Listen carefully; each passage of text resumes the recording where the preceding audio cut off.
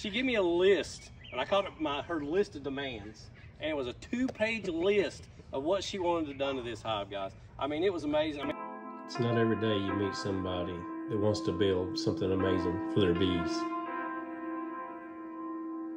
Gloria went all out on this hive. So many ideas for a new beekeeper.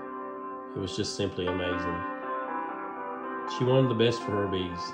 She studied, she looked, and she found what she was looking for.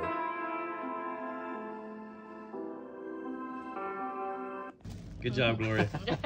I'm not worthy. And like so pretty to look at. Just because it's on wheels, when I open this up, I'll make sure it doesn't set back because I'm scared of it being on the rollers right now. Okay. Definitely don't want to get down. So these are the ones I need to talk to you about, putting those taps on these. Okay. But there's your you got your copper for your frames. Wow. Feel how rough it is? Yes. Your bees are purpleized? Yes. Oh, wow. Look how you inset that. Yep. Set that window in there for you, flush. Let me see if it'll.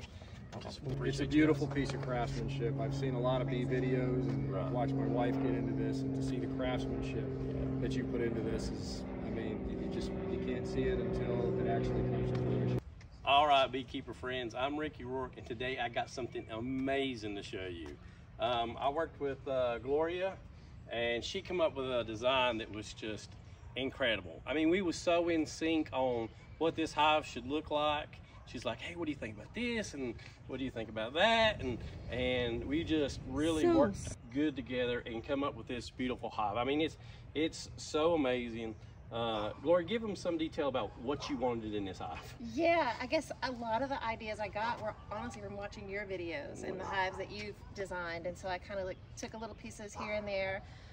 Fred Dunn has a lot of videos. Frederick Dunn, yes, he does. But I heard about you from Hive Life, watching Cayman Reynolds, yeah, all of those videos. So yeah, so I just started binge watching all of you guys and best practices, and kind of just threw all of them in there and said, "Are you willing? Are you willing to give it a shot?" were. Yeah, she gave me a list, and I called it her list of demands, and it was a 2-page list of what she wanted done to this hive, guys. I mean, it was amazing. I mean, she used the eco wood on this for a finish that's going to tone out and look great. She wanted the copper. You know, we did the entrance reducers for her also. We did the caps like you would do for a old case. You know, we even bent the copper over the legs. She wanted inlay in on the front for the frames to set on. I mean, she just went to town. Insulated top, insulated bottom.